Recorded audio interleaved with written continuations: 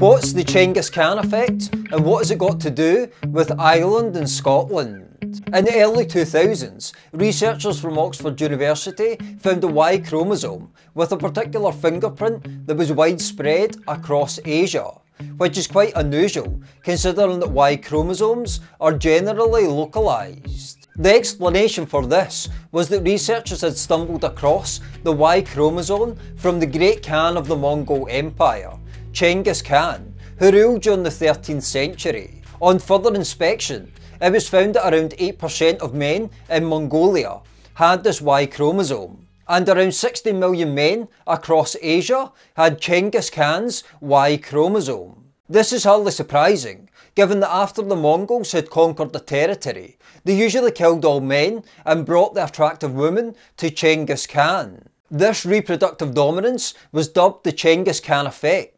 But what has any of this got to do with Ireland or Scotland?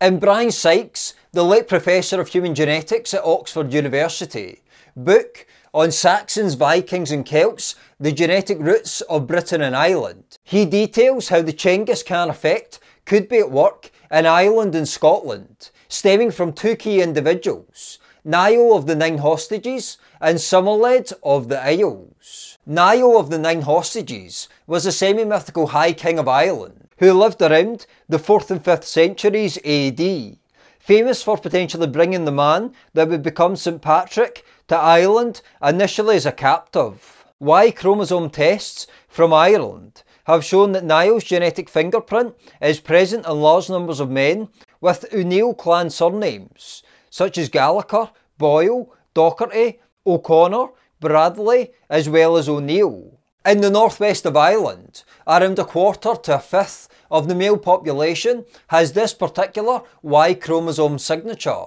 An equivalent is found in Scotland in the form of Somerled, a Norse Gaelic lord of the 12th century who established the Kingdom of Argyll and the Isles, and who is credited with expelling the Vikings from western Scotland. Somerled's Y-chromosome is widespread across the Highlands and Islands of Scotland, and those of those descent overseas. Sykes estimates that around a quarter of MacDonalds, a third of McDougall's, and 40% of McAllisters are direct paternal descendants of Somerled.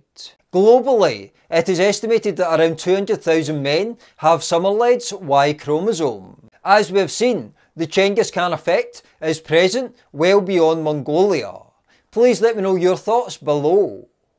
Thanks for watching. If you would like to support this work through Patreon, buymeacoffee.com, or make a donation through PayPal, please do so via the links in the description below. Please remember to subscribe and hit the bell, and I'll speak to you soon.